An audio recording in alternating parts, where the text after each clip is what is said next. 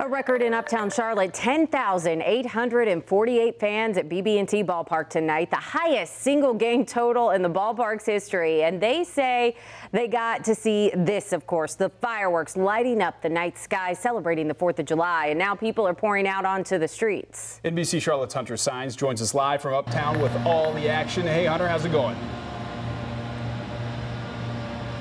Hey there, Rob and Brooke. It is going quite well out here at BB&T Ballpark. Thousands of people packed this field in order to see that fireworks show, and thousands more watched on from around uptown.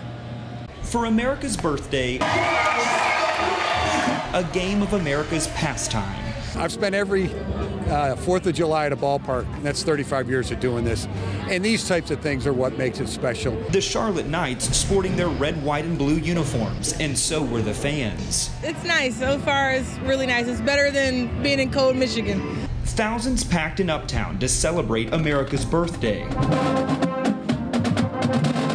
Music and food surrounded BB&T Ballpark, onlookers even watching from above.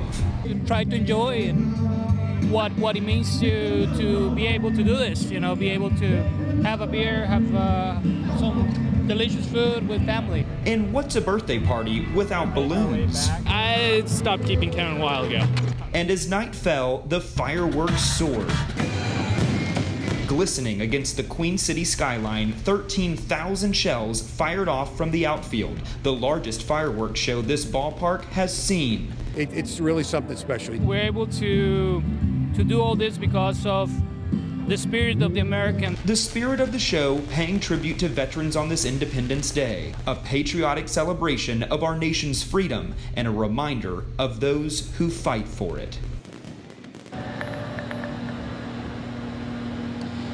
And despite the stadium lights that are still on, about the only thing lighting up Charlotte skyline is that beautiful crown and those patriotic colors, red, white, and blue. Now, if you missed tonight's fireworks show or the game, you have another chance. Tomorrow, the Knights will be back out here on the field, and after the game, another fireworks show for this 4th of July weekend.